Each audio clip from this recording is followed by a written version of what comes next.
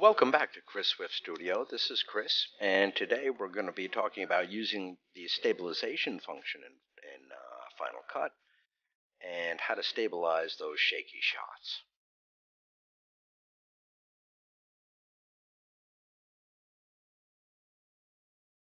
Here's a very shaky shot of the hills behind Phuket town in Phuket, Thailand during a street fair. The thing's really pretty much all over the place, obviously handheld, so this might be a real good candidate to try a little stabilization.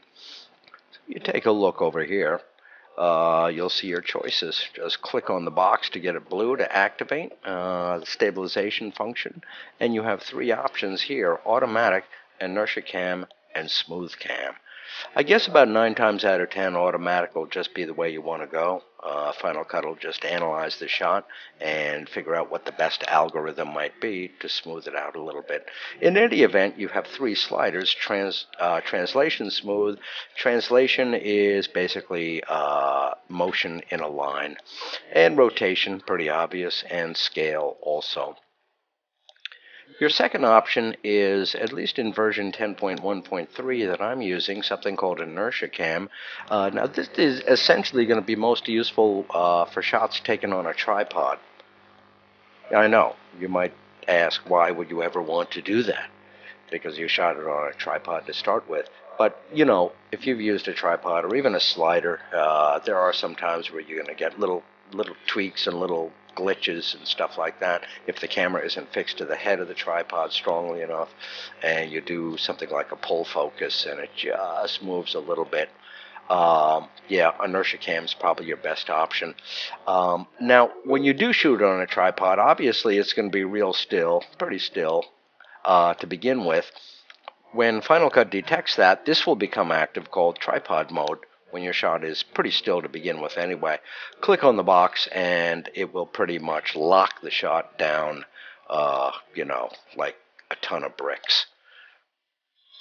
And your third option would be smooth cam, and again you go back to translation, rotation, and scale adjustments also.